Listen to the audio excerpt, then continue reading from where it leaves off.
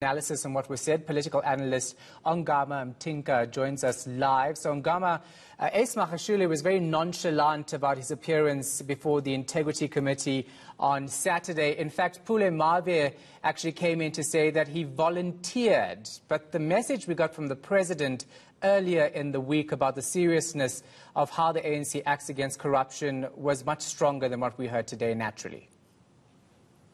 It was so. But the broad, I think my sense, Shahan, is that it's subdued. Whatever the message of this NEC reflects a subdued meeting, in terms of which whatever differences were there and the extent of the battles while the issues were being discussed were there, was kind of subdued in the messaging about it. Even the president on Monday actually did talk very firmly firmly against corruption, but in terms of activities or what is a task list arising from that meeting, it gave the impression of a subdued meeting where there's some counterbalancing of whatever the expectations were in the period leading to the meeting. Yeah, and of course, ANC Makashule also talking about the Integrity Committee and how they're basically doing their jobs and well at that. So it doesn't seem on the surface that he's prepared for battle, but he is going to argue against him stepping down, of course, given what he said in public. Absolutely. So he must be seen to be tagging along and playing along with the process.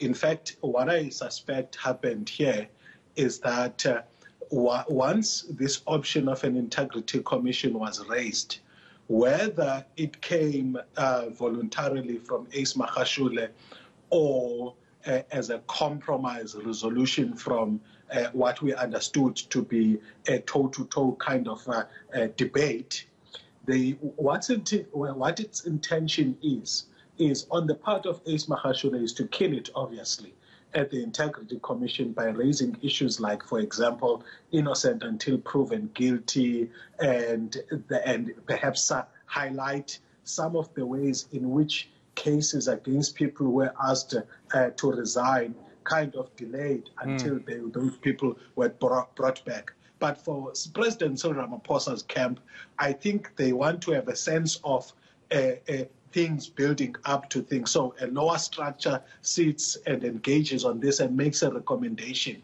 and then the process takes its course from a structural point of view, so that there isn't a perception that they as a camp pushed too hard to actually act against him.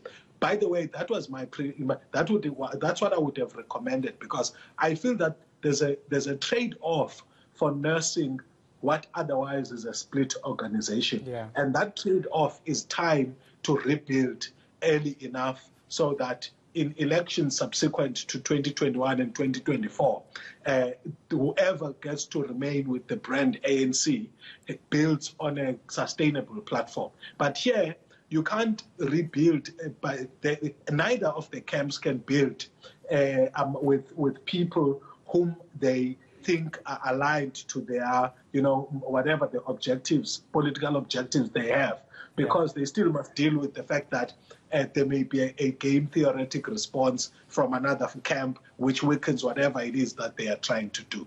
All right, thank you for your insight. Appreciate it. Ongama Mtimka, a political analyst, joining us there.